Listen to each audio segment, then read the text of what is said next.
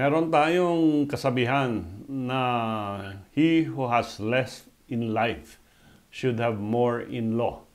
At ito ay pinakita ng ating Korte Suprema last week nung nag-award sila ng $90,000 or 5 million pesos sa na disability benefits sa isang seafarer, no, yung nagtatrabaho sa mga barko who suffered an injury while playing basketball doon sa kanyang barko. Normally, ang stand ng ating Korte Suprema dapat work-related ang injury na masustain ng isang worker.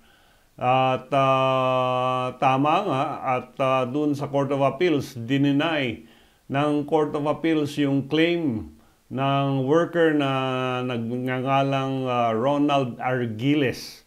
At ang kanyang barko ay owned and operated by Wilhelmsen Smith Belt Manning Incorporated or Wilhelmsen Manning. At si Argiles ay empleyado ng barko at noong December 16, habang naglalaro ng basketball doon sa barko, nagkaroon siya ng high-grade partial tear sa kanyang left ankle. And this was sustained because recreation time doon sa barko. And nangyari ito ng December 2016 and he was declared unfit for duty in 2017. At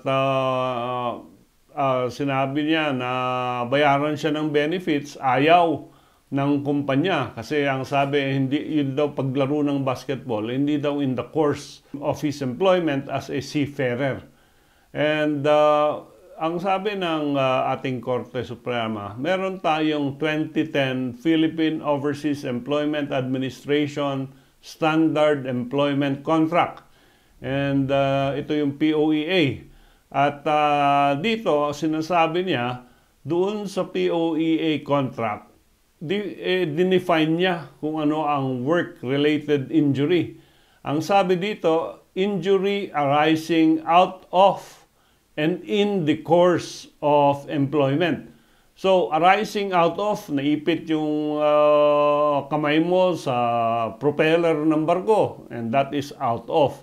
In the course of employment, so kung ang contract of employment niya is 6 months from January 1 to June 1 or June 30, in the course of employment yan. And if you get injured during that time, then liable yung iyong barko o yung owner ng barko.